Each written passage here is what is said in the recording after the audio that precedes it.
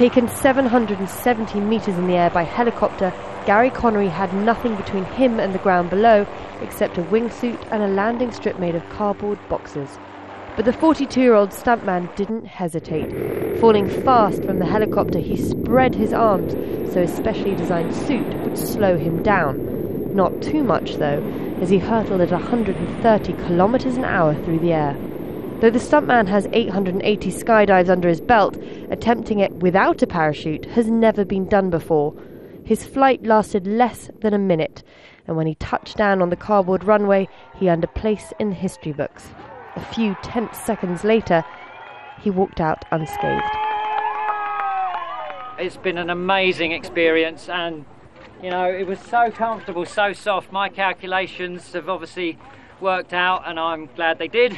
For now, Connery is celebrating with his relieved family, but says he'll start plotting his next daring challenge soon. Charlie Angela, Al Jazeera.